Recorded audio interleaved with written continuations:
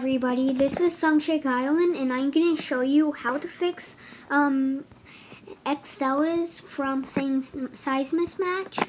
As you can see, I got mine from Excelas from Cydia. You must have a jailbroken iDevice, any running version.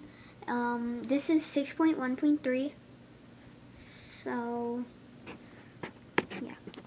Okay, first what you do is go to Manage and Sources. Now what you do is make sure your Excelas is cydia.excelas.com. Pretty much easy. If it's like this,